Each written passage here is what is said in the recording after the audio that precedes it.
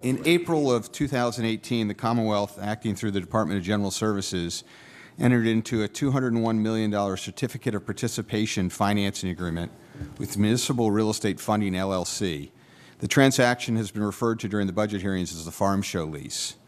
Now, the financing agreement, which was entered into without the review of the Board of Public Grounds and Building, obligates Pennsylvania to pay approximately $13.3 million annually, which works out to about $370 million over 27 years for a $200 million refinancing or lease. So I have several questions. Number one, Mr. Treasurer, should have this transaction been reviewed by the Board of Public Grounds and Buildings since it involves premises owned by real estate owned by the Commonwealth of Pennsylvania? It was my expectation that it would have been. Can you tell us why it wasn't? When it was proposed as a lease arrangement, it was my expectation that it would have come before the Board of Public Grounds and Buildings, on which I sit. It has not. The justification for that is that it is akin to several other historical and let me be clear. The justification for this that the Budget Office and their counsel has is that it's akin to several other financial transactions that aren't leases.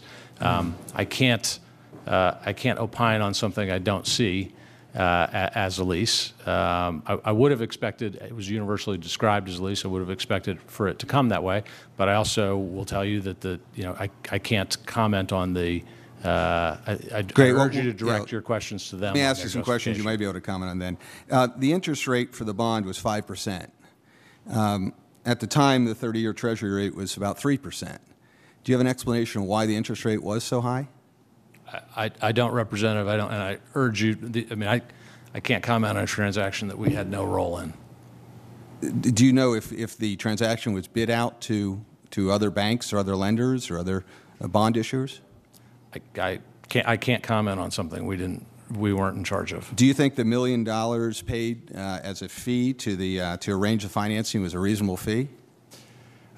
I will say what I said about other borrowing to fill short-term needs. I think all of those expenses seem troubling to me. I understand there was, universal determination around certain constraints with the budget, but I don't particularly like any of these arrangements. How about the $325,000 paid to bond counsels and other attorneys? Does that seem reasonable? Again, I'm not going to comment on something that we're not responsible for. So you share our concerns that this should have been bid out? Would it normally have been bid out?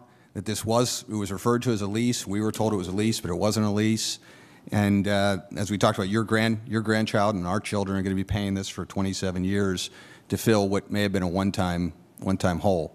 So I share. I think there was a regrettable and kind of universal desire to look to more one-time things than more structural things.